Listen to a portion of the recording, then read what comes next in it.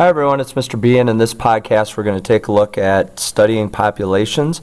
As we've been talking about in class, populations are groups of organisms that are the same, and they make up communities of different organisms that make up the ecosystems, but we're going to focus in specifically on different groups of organisms, and so we call those populations.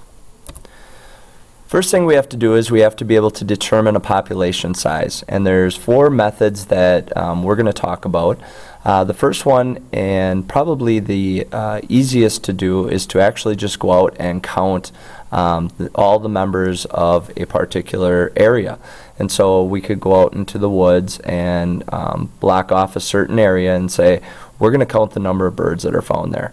And that would be a very easy method to do. The problem with this method is that oftentimes we're looking at very large sizes of area, and so a direct observation isn't always the easiest, especially if you're talking about birds of Wisconsin or deer of Wisconsin.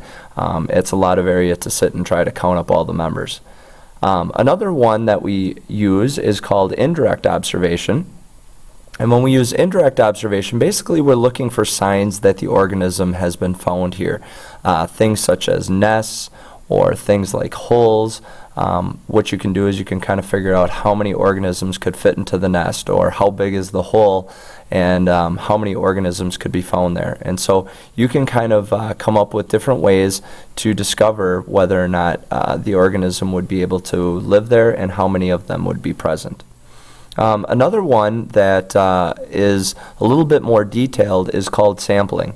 And so what you're going to do is you're going to estimate an approximation of the number based on a reasonable assumption. So what you're going to do is you're going to take a certain area and you're going to estimate roughly how many birds are found there. And you can use some mathematics to help you in discovering the sampling size and to figure out roughly how big of a population this is found. Another one that is very popular in terms of members of the DNR to use a method called mark and recapture. And basically what they do is they tag the organism and they track it. And you saw that on the video Spark, where we looked at the snakes and how they were tagged, so that way they could keep an eye on how big the population is, how often it's reproducing, where it's traveling. And then today in class we actually did a lab called the Turtle Lab. And so in the Turtle Lab you were in the process of discovering how many of them would be captured and how to figure out population size based on that. So four different methods to determine population size: direct observation, probably the easiest of them all; indirect observation, where you're looking for signs of the organism like nests and holes; sampling, where you're going to take a certain area and you're going to try to approximate how many of the organism is found; and then mark and recapture, where you actually capture the organism, you put some type of tracking device on it, and then you set it back free.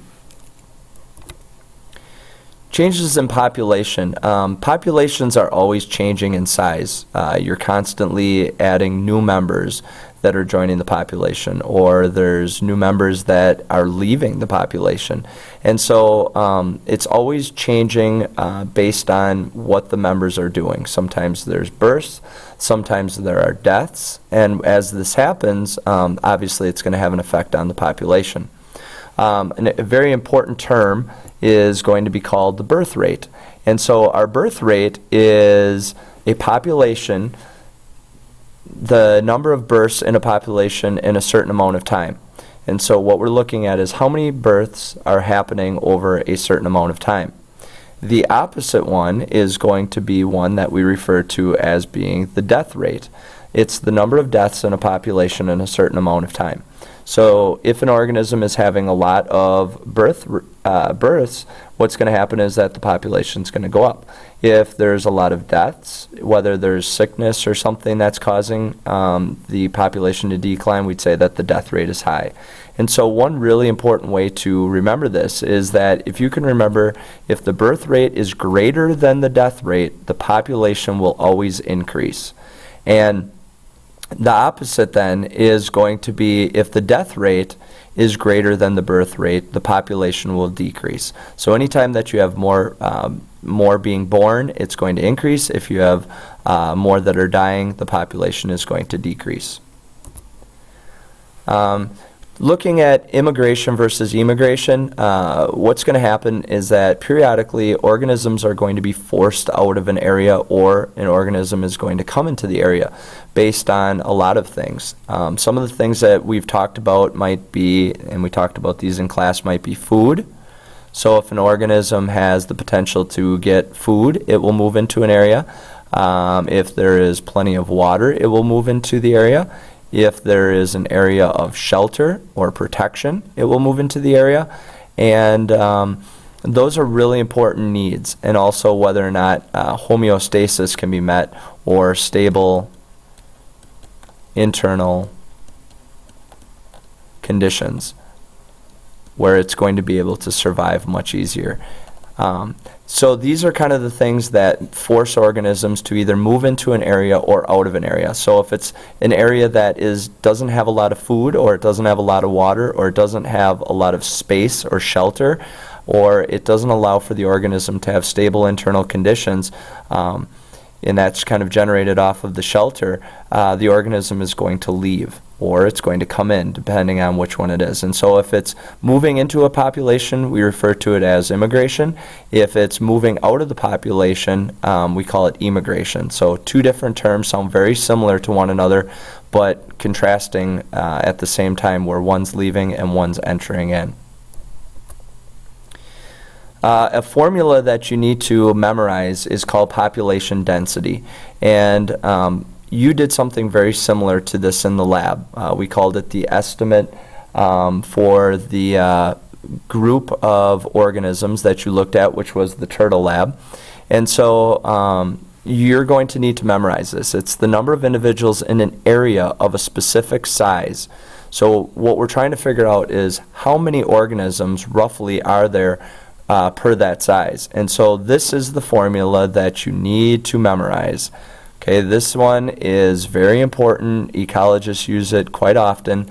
A population is equal to the number of individuals divided by the unit area. Okay, so after you do one of these methods, okay, so if you're doing direct observation, or you're doing indirect observation, or sampling, or mark and recapture, once you have collected that data, what you want to do then is to enter it into this equation. So you'd, if we use our example here, that we're trying to figure out what the population of birds are. So if you go through and you're able to count them, whether it's just a direct observation, so you went and you counted in your backyard at your bird feeder and there are 100 birds, and you figured out that roughly that's about 2 square meters of distance, what you're going to do is you're going to take that 100 and you're going to divide the 2 into there.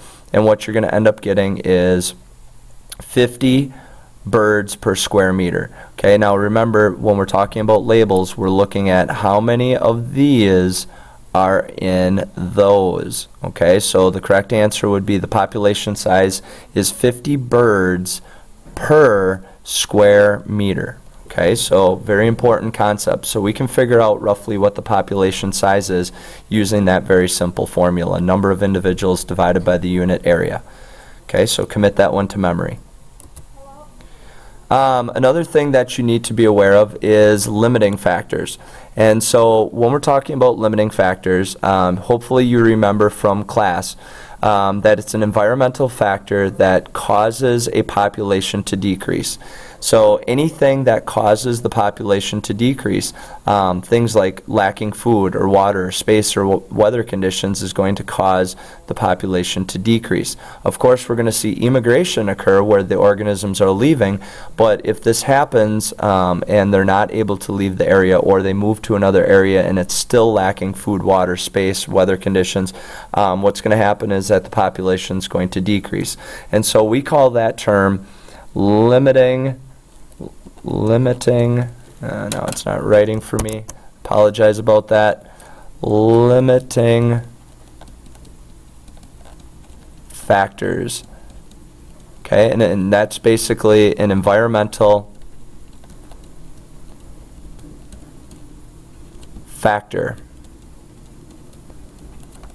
that causes populations to decrease.